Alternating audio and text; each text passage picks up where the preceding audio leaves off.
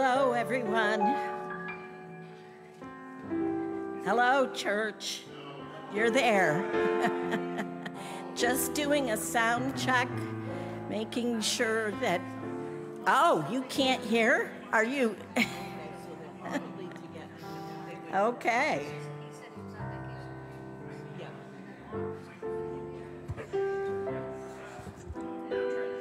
How's that? Much better. Okay. Well, we will be starting in a few minutes, but welcome.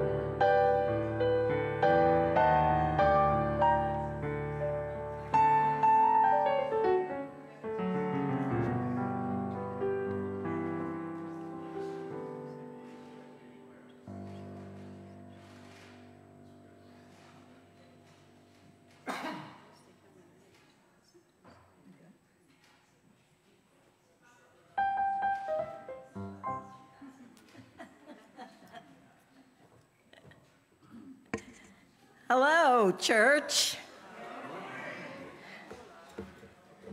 It is good to be here with you. It is good to be here together. I hope you feel that, sense that, can celebrate that. I'm not sure, but we'll get there, right? Welcome to those who are joining us through the miracle of technology.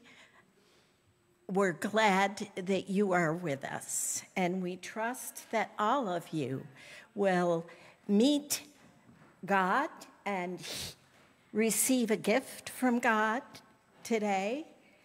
It may not be the one you thought you might receive, sort of like the scripture this morning, but it's good to come together. I am not aware of any announcements except one regarding the fall mum sale. Some of you may have seen and heard about this. This is to benefit Daisy's children, and I'm told you can order online. There is information for that, and then you'll be able to pick them up here. And who doesn't like fall mums? So if you want to know more, you can check with Sharon. Does somebody, yes, Julia. I just wanted to remind people that September 10th, and that means homecoming. So we are planning a celebration for, I think, September 9th, Sunday morning, and so it's time to start inviting friends. 10. And those that have been gone, September 10th. September 10th.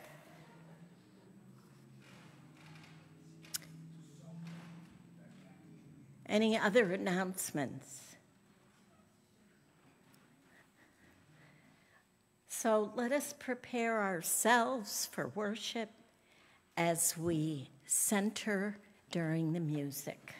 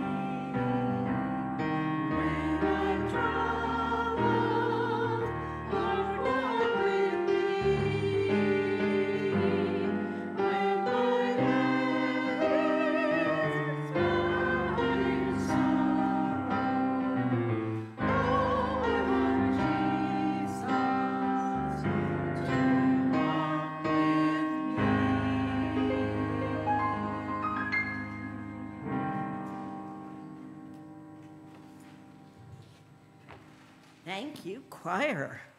Let us call each other to worship. You are welcome here. Jesus calls us to come as we are.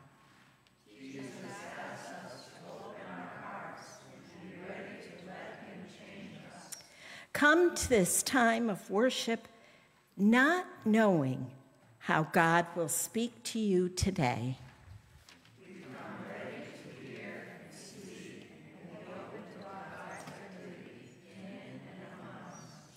Gather us in. The words are on the back of the bulletin or in the hymnal, and we'll sing 1, 2, and 4 verses.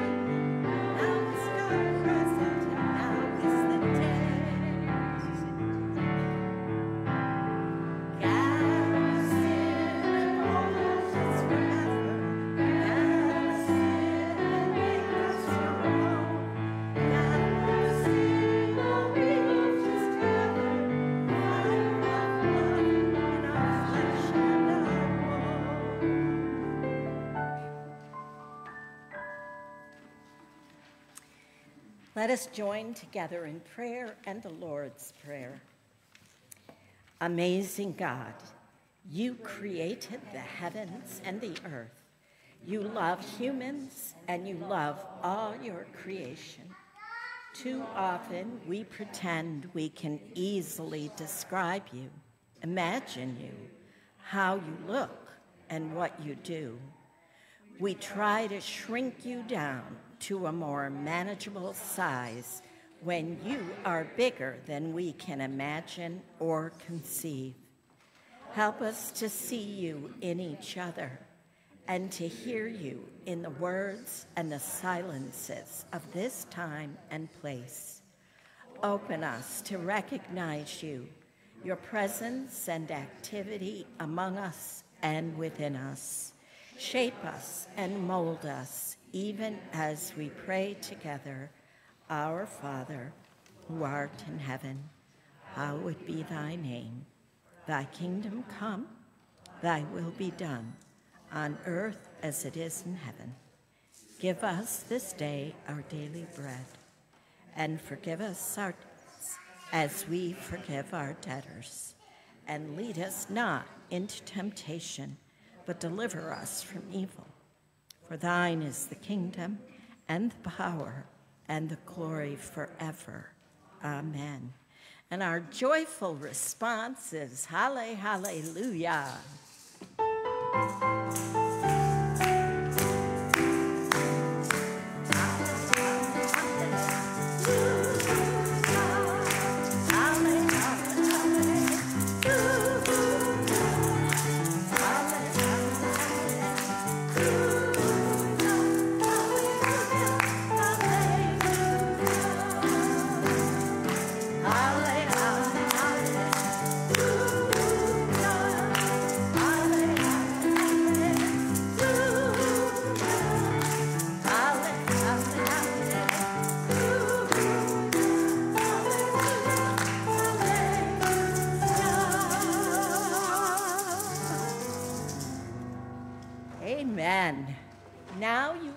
like you're glad you came. Before we share joys and concerns in preparation for sharing prayer together a little bit later, I want to give you my perspective from here. It would be really effective if I got you all to stand up and move here and come up the stairs and look out. Ooh. I know I'm going to get in trouble today, so why not start now? But I'm not going to ask you to do that. I'm just going to ask you to consider what it might look like from my vantage point with a sprinkling over here and a sprinkling over there and one up front and one in the middle and some in the back. Just think about it. Sharing our joys and concerns. So I am currently aware of 3. You may know some others. So please think about that and feel free to share them. Some of you may know that Pam Precourt fell this week and injured her hip. There's good news in that she didn't need to have as much invasive surgery as she feared. However, she did have to cancel her trip to Denmark, and many of us know how she was looking forward to that. And I was just informed that she is now in intensive care because she's contracted an infection. So I know Pam is certain we are praying for her, so don't let her down. Also prayers for Jessie, Lucy Putnam's sister. She had a serious fall this week from a horse and suffered serious injuries. Lucy is there as well as Jessie's husband, and so prayers for that whole family. It will be a long recovery. And many of us gathered yesterday to celebrate the life of Snooki, our beloved friend, and it was a celebration of her expansive love and her wonderful sense of humor and her devotion to her God and her faith. So let's remember her husband David and her children and grandchildren, all of those who are going to be feeling her absence so very keenly. What have you thought of for joys and concerns? Yes. I want to thank everyone for their prayers for Evie as she had her surgery this week. Everything went well and she's almost back to. That's great. So, Thanksgivings for Evie's coming through her surgery well, and for all of those who prayed, and she's just in time to be fit as a fiddle for school. Other joys or concerns? Yes. Prayers of joy and concern for everyone returning to school, teachers and staff, children alike, and also for the children of Annabelle. We had a mother who committed suicide in Honduras this week because of her financial circumstances. So prayers for her children. We had her children, her son Jordan, who's 13,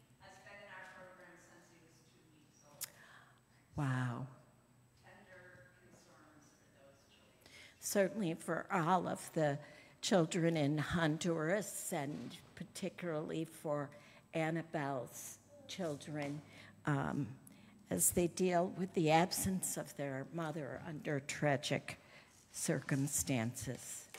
Any other joys or concerns?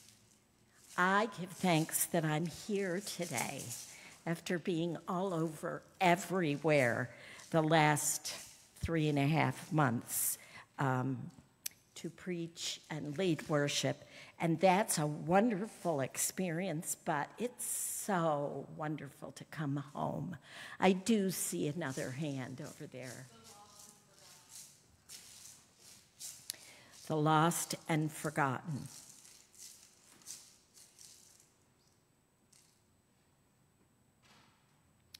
Okay, so I'm wondering if our friend, who I think is hiding, I don't see him right now. Weston, do you want to come up? No. Okay, that's power, Weston. I do have, I'm going to come down.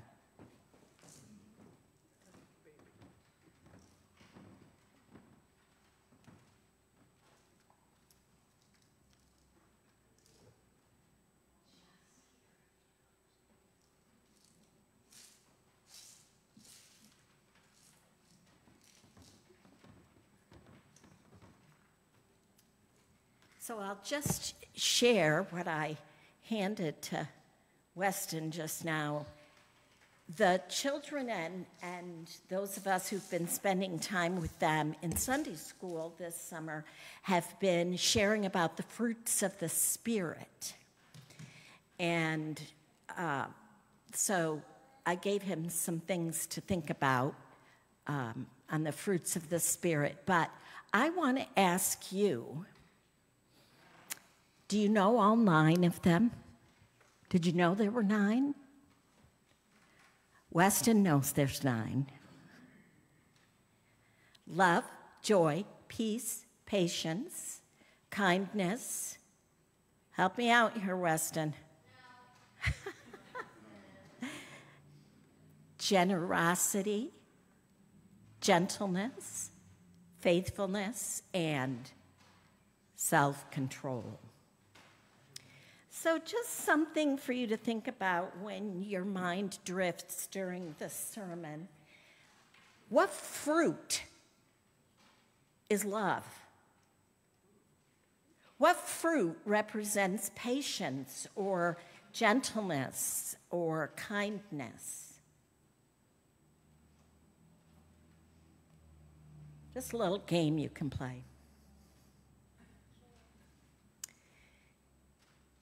We are gifted to be able to pray wherever, whenever. And so let us pray together with one mind and spirit. Always and everywhere, God, you are more eager for us to come and spend time with you than we are. And we thank you for that deep, icing love. We be here in these moments today. We could be. Thank you that we are together to encourage each other in our walk. Thank you for all the ways you have, for the goodness. Come to us, for the and patience, for the times that to pull back and listen and wait for you to be revealed. pray your great and generosity and grace will who are lost, who all those who are grieving, all those who are with guilt.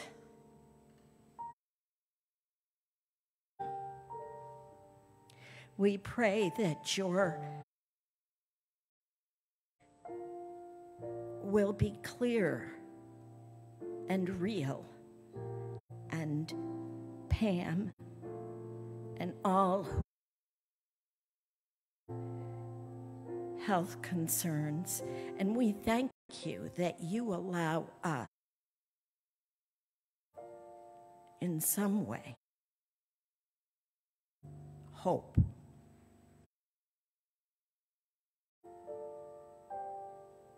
You have made us to be restless until we find our rest,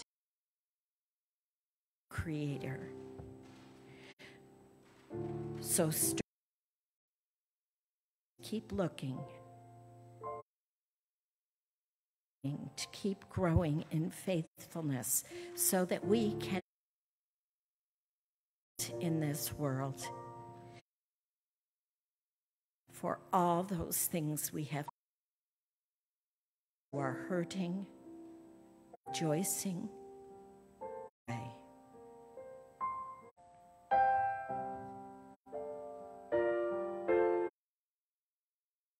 To do far more abundantly than all we can think or ask.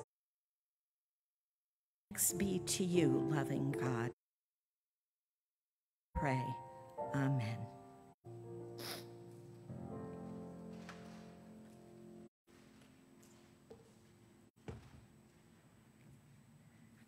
Our gospel comes from where this morning I read from the New Revised Standard, beginning at verse 10 and reading through verse 17. And listen for the word of God. Now Jesus was teaching. The spirit that had crippled her for she was bent over to stand up straight. When Jesus saw her, he called her over. Jesus saw her. He called her, "Woman, you are set." When he laid his hand, immediately she stood up straight and began praising God. But indignant because Jesus had kept saying to the crowd, days on which work ought to be done, come on those days and not on the Sabbath day.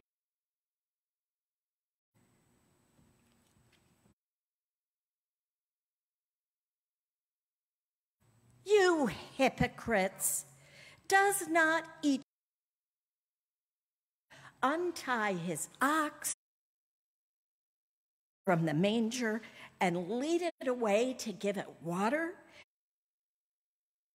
This woman, a daughter of Abraham, whom 18 long years from the bondage,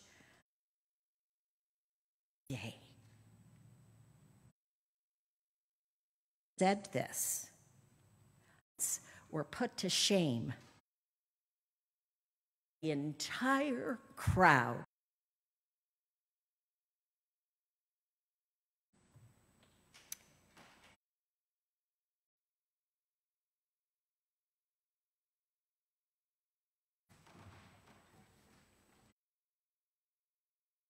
So we're experimenting today. I'm experimenting the experiment.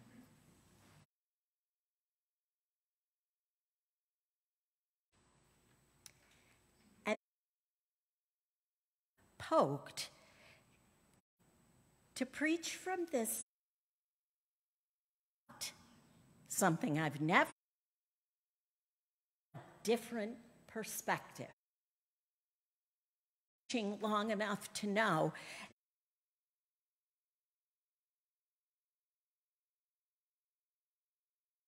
but differently.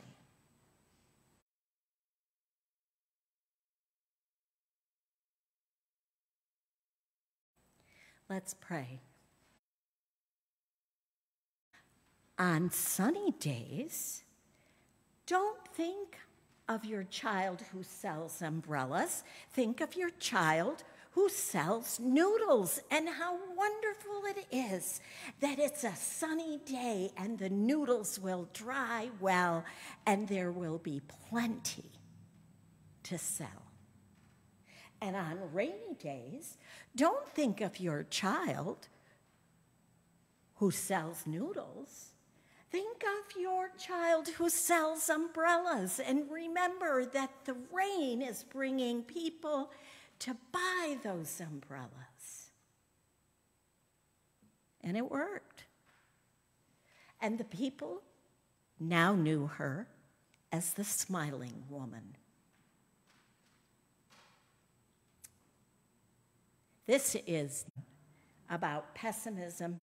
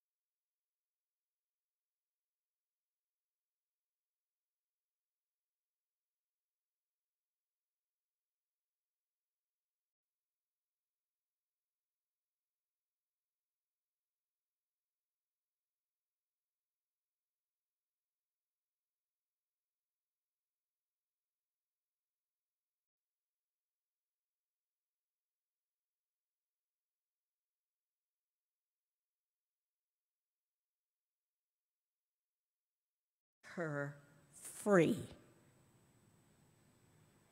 And then he puts his hands on her, and immediately she's healed. She stands up straight. She praises God. And Jesus recognized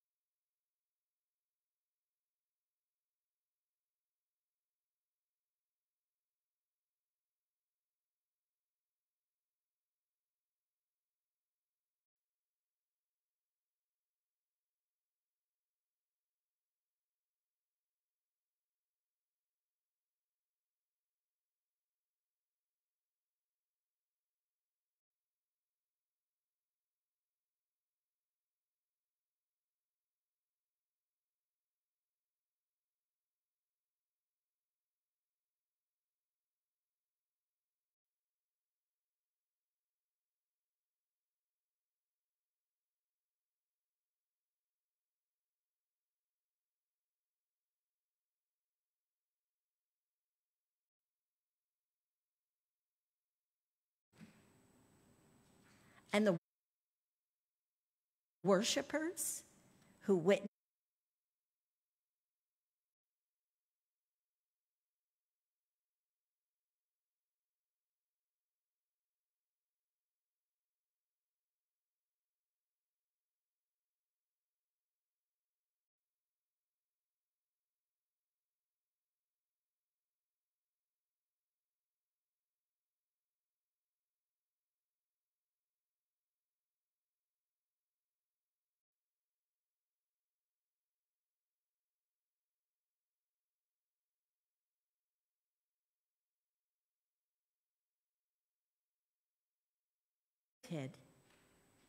he missed the miracle.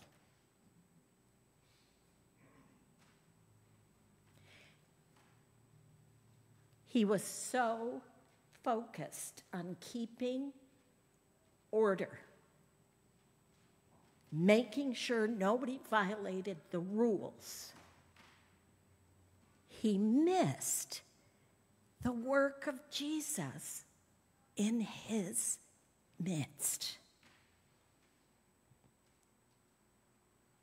There are 6 days on which work ought to be done. Come on those days and be cured, and not on the Sabbath day.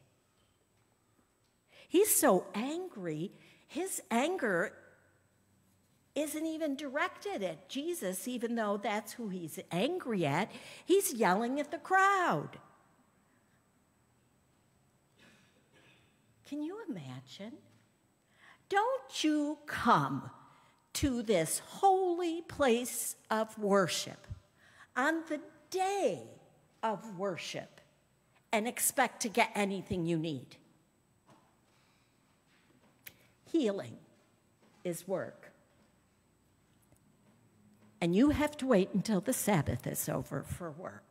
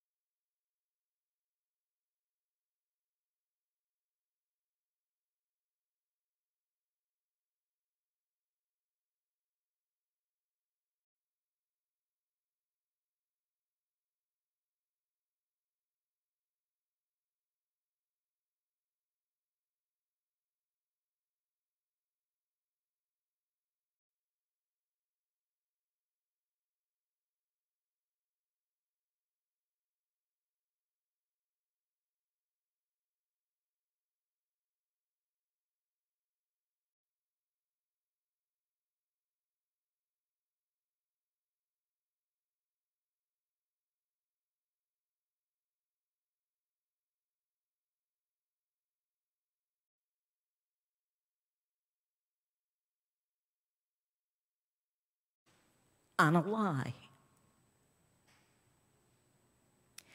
What you may not know is that the people responsible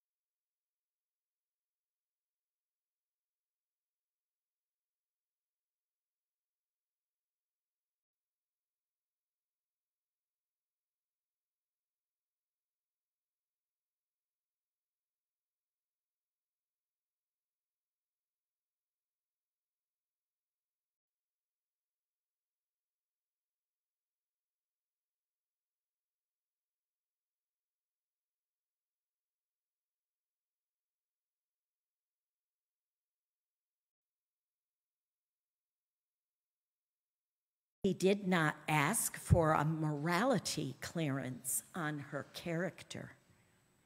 He did not ask her what the doctor said or didn't say or did or didn't do. He saw her as a human being, a sister, a friend, a daughter of Abraham, a child of God. Although she had long been a prey and victim of paralysis, crooked and crippled,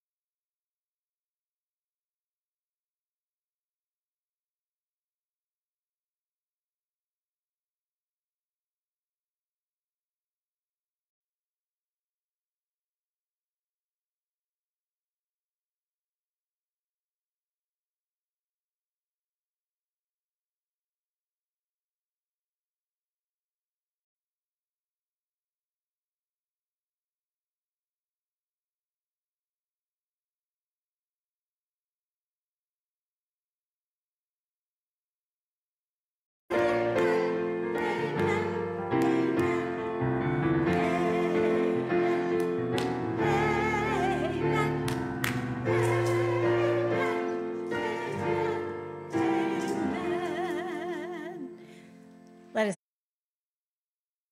us pray together. All that we have and all that we